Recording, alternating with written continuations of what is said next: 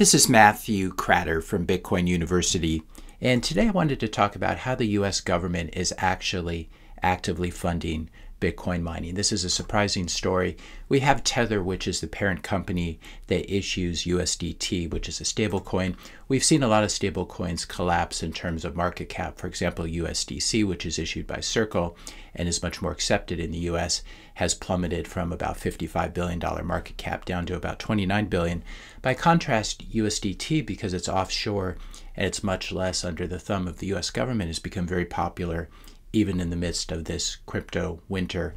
Just in 2023, it's gone from about 66 billion to about 83 billion in market cap. And the reason I'm telling you this is it's actually very significant from a revenue perspective for the company Tether.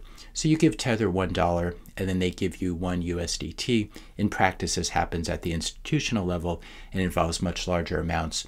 But in principle, you give them one US dollar, one real US dollar, they give you 1 USDT, 1 US dollar stablecoin.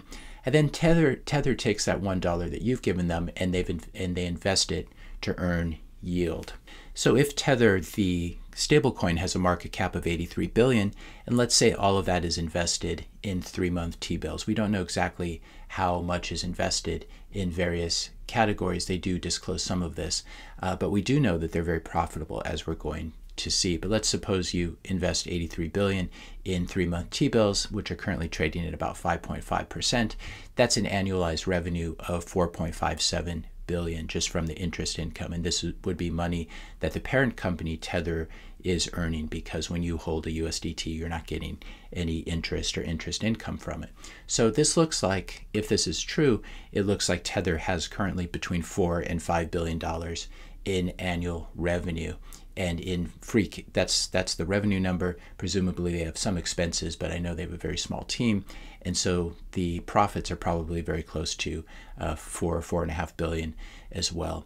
And the great irony of this is the reason they have such high revenues now is because Janet Yellen, who runs the US Treasury, is actually paying them interest income, and Jerome Powell hiked rates. So this is the sense in which the US government is funding Bitcoin mining, as we're going to see. And not only is the US government indirectly funding Bitcoin mining, they are also helping Tether to accumulate Bitcoin. In other words, the US government, through these interest income payments, are providing revenue that allows Tether to purchase and hodl Bitcoin. They've said a couple weeks ago, that they're going to invest approximately 15% of their net profits back into Bitcoin to hold their reserves.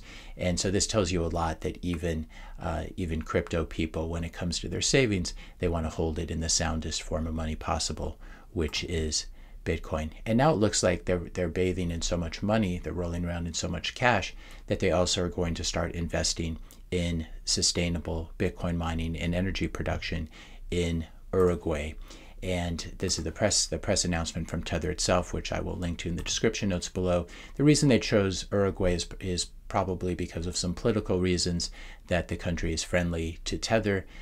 Tether is, the US government doesn't like Tether, and a lot of other governments don't like Tether, but I guess Uruguay is willing to work with them.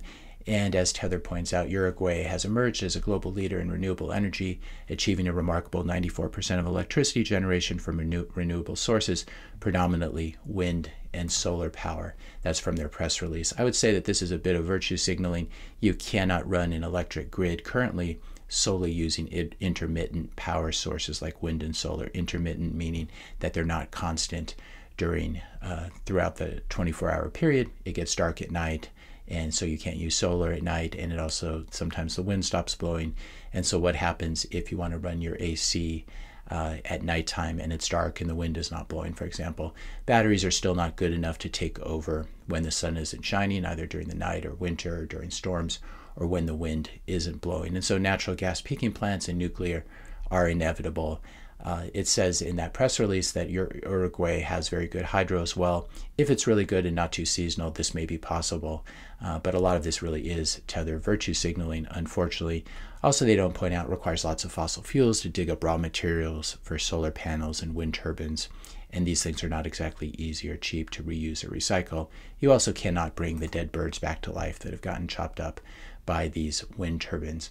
Nevertheless, it is cool to see a large company like Tether, a large and profitable company operating outside the US, investing in Bitcoin mining like this. And again, the irony shouldn't be lost on anyone that this is US dollars, and it's a result of US fiscal and monetary policy that Tether is able to have this sort of interest income to make this possible. If you have an energy background, it looks like they're actually recruiting for jobs here at Tether Energy, which I'll link to in the description notes below. It might be an interesting place to work.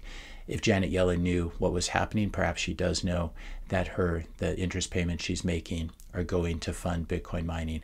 I think she would be horrified. If you want to learn more about sustainable Bitcoin mining, I'll also link to this video about the Kingdom of Bhutan mining Bitcoin using predominantly hydro energy sources. There's always a lot of FUD surrounding Tether when it comes up. I've already covered this in previous videos, so I don't want to cover it here, but I will link to this video about Bitcoin and Tether FUD, and as well as this video about whether Tether will crash Bitcoin. But I'd like to point out when people talk about Tether's possible impact on Bitcoin price, that it is actually very small and pales in comparison to a large shadowy group of insiders whose actions actually do serve to pump Bitcoin. It's not Tether, this is the Federal Reserve. Here's the FOMC committee, and through their money printing and through their purchases of treasuries, and bulking up their balance sheet, they're largely responsible for the devaluation of the US dollar and hence the price appreciation of Bitcoin. Yesterday, I unveiled my new Bitcoin University website that has a Bitcoin forum where we can have sort of longer form discussion and not have to worry about YouTube deleting our comments, as well as my course, The Ultimate Guide to Bitcoin. So be sure to check that out. I'm actually giving away 21 free monthly subscriptions, 30-day subscriptions to this. I'll put a link in the description notes below. It's still not too late to join this giveaway unless it's prohibited by law where you live. You can just put your email in here and I'll be drawing the winners over this weekend. If you don't want to wait for that and you just want to get access, I'm also offering a founding member price.